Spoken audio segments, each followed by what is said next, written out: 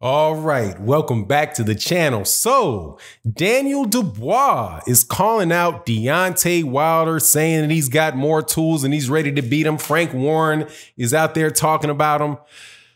Man, people really get a little geeked up when their fighter wins, huh?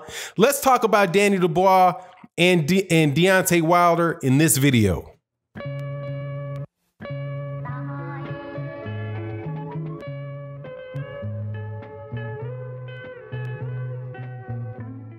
All right, welcome back to the channel. So, Deontay Wilder, the former WBC heavyweight champion of the world, is being taunted and called out by Daniel Dubois, who is a stablemate of Tyson Fury and an up-and-coming heavyweight out of the UK.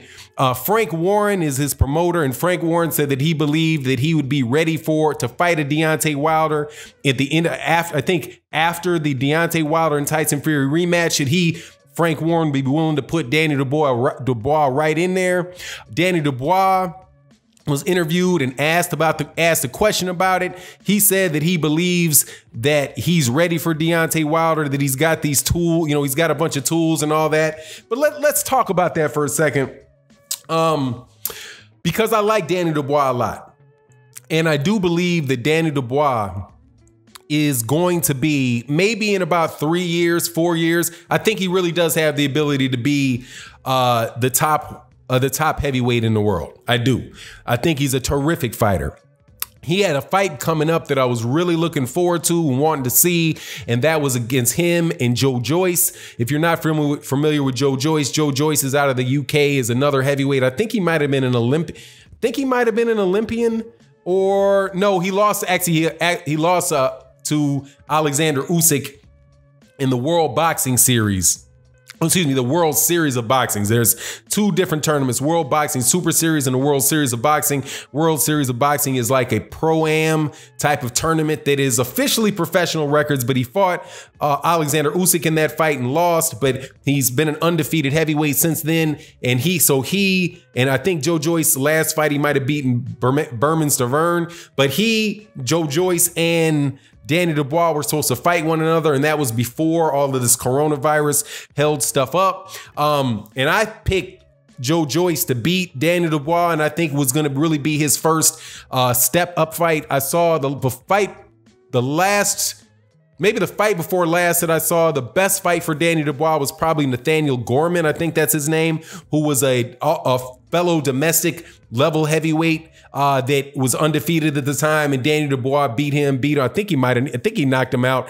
But Daniel Dubois is a really, really good fighter. A lot of people that I know that are really high on Daniel Dubois. So, and again, he's with Frank Warren, so it's kind of natural for Frank Warren to mention and start, promoting Daniel Dubois.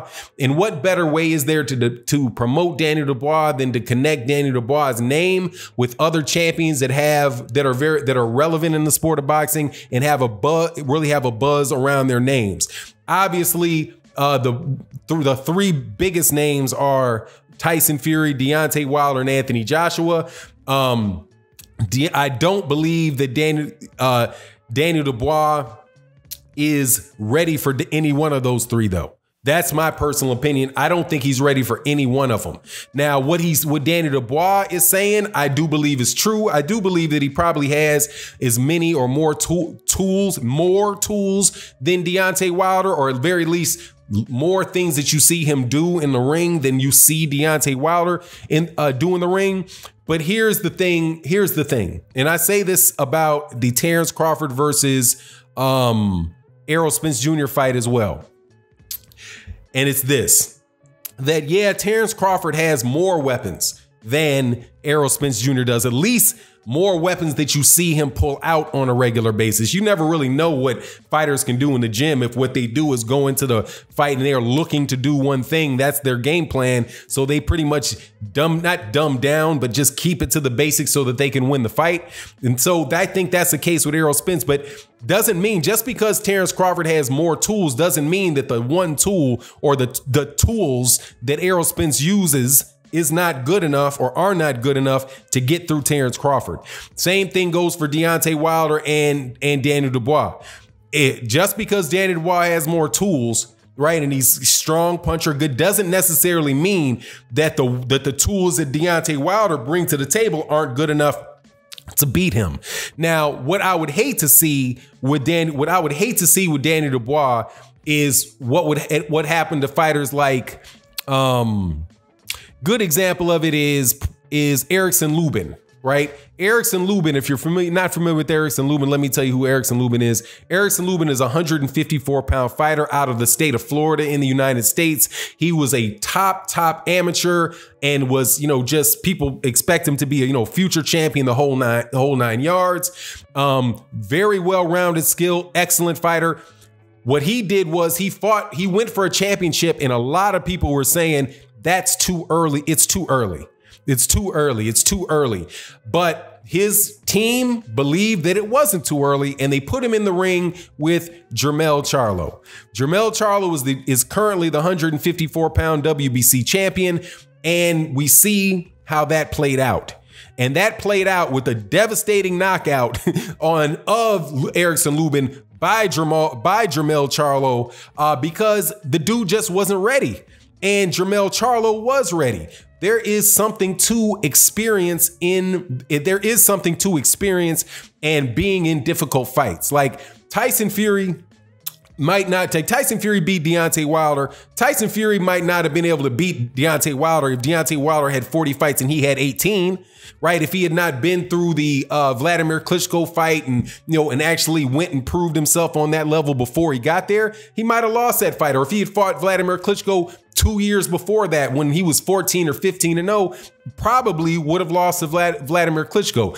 So I just think with Danny Dubois and Deontay Wilder, I'm not gonna be I don't have an issue with what Danny Dubois said. I more have an issue with what Frank Warren said, if Frank Warren is actually being truthful about it. My suspicion is, though, that Frank Warren is not being suspicious, that Frank Warren is not being serious about that.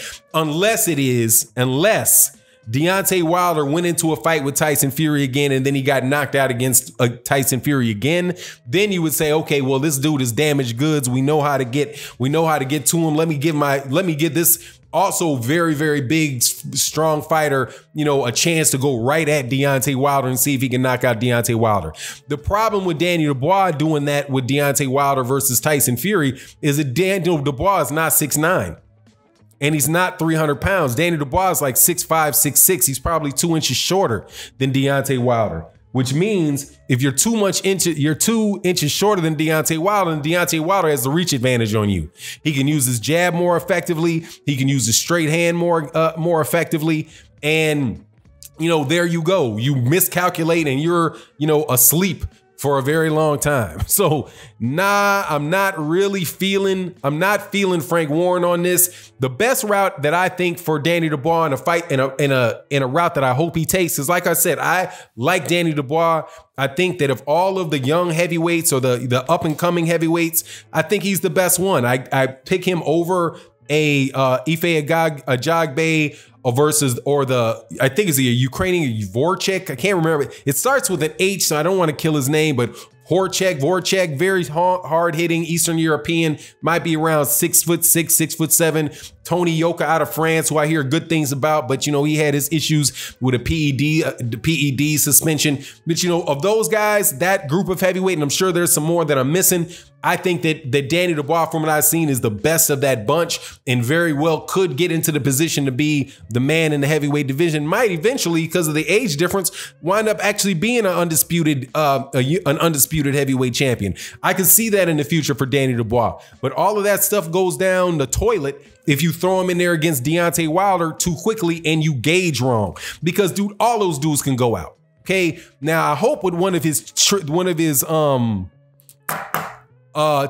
that Danny Dubois has in his arsenal is a granite chin, because if he ain't got that and he gets clipped, he's gonna go to sleep against a fighter that's more experienced than he is.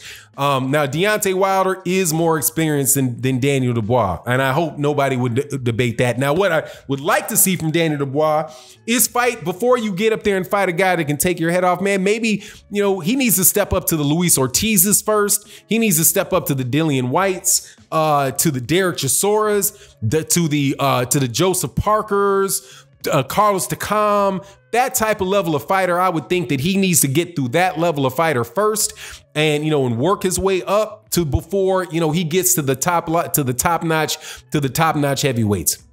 That's what I would advise him to do, because he has the skill and the ability to beat all of those guys. Also, by him going and fighting different fighters of different styles, that means that he might be able to get that heavyweight championship and keep his heavyweight championship, because he was groomed more. He was groomed more slowly. He was brought up, he wasn't brought up just really quickly and thrown into the first really big fight that he could get. But anyway, I don't have any issue with Danny Dubois saying that, or Frank Warren wanting that for Danny Dubois. Danny Dubois, I do believe, is an excellent fighter.